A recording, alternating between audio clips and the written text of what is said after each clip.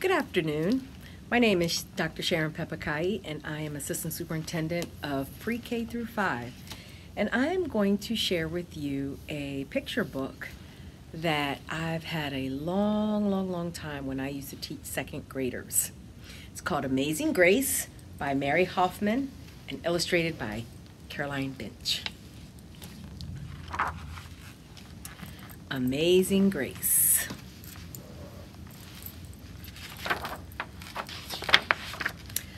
Grace was a girl who loved stories. She didn't mind if they were read to her or told to her or made up in her own head.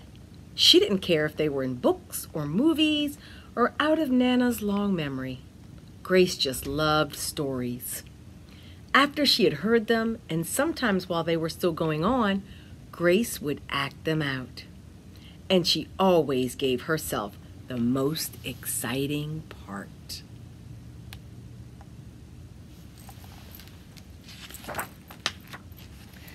Grace went into battle as Joan of Arc and wove a wicked web as Anansi the spider.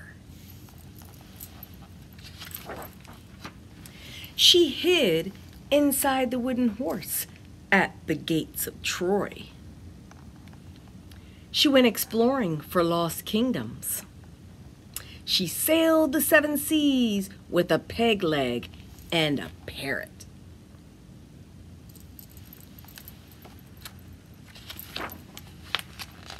She was Hiawatha, sitting by the shining big sea water, and Mowgli in the backyard jungle.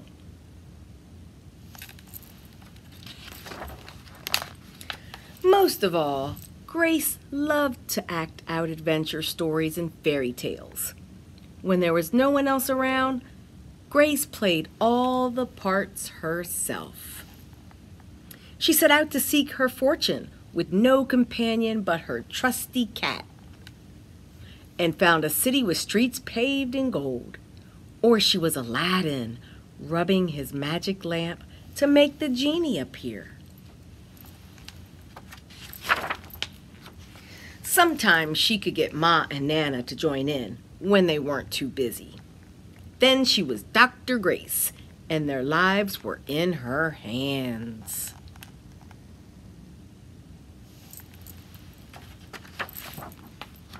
One day, Grace's teacher said they would do the play Peter Pan.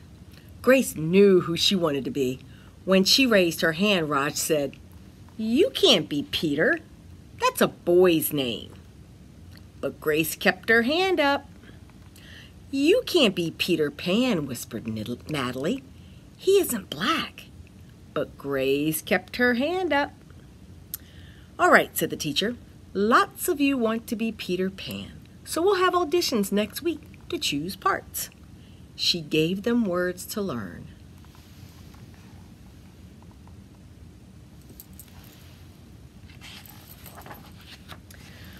When Grace got home, she seemed sad.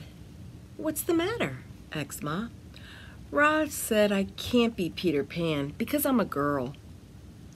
"That just shows what Raj knows," says Ma. "A girl can be Peter Pan if she wants to." Grace cheered up. Then later she remembered something else.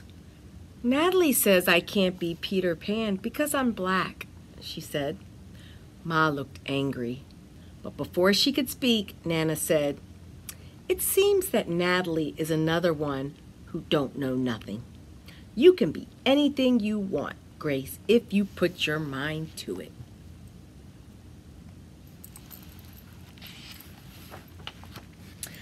On Saturday, Nana told Grace they were going out. In the afternoon, they caught a bus and train into town. Nana took Grace to a grand theater.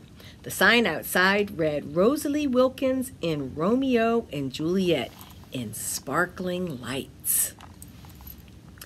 "Are we going to the ballet, Nana?" asked Grace. "We are, honey, but first I want you to look at this picture." Grace looked up and saw a beautiful young ballerina in a tutu. Above the dancer it said, stunning new Juliet. That one is little Rosalie from back home in Trinidad, said Nana. Her granny and me, we grew up together on the island. She's always asking me to do I want tickets to see her Rosalie dance. So this time I said yes. After the ballet, Grace played the part of Juliet, dancing around her room in her imaginary tutu.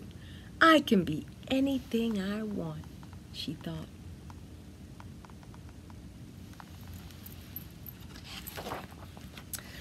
On Monday, the class met for auditions to choose who was best for each part. When it was Grace's turn to be Peter, she knew exactly what to do and all the words to say. She had been Peter Pan all weekend. She took a deep breath and imagined herself flying. When it was time to vote, the class chose Raj to be Captain Hook and Natalie to be Wendy. There was no doubt who would be Peter Pan. Everyone voted for Grace.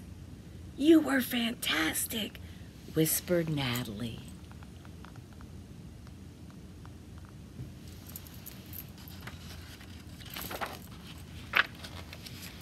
The play was a big success and Grace was an amazing Peter Pan. After it was all over, she said, I feel as if I could fly all the way home. You probably could, said Ma. Yes, said Nana. If Grace put her mind to it, she could do anything she wanted.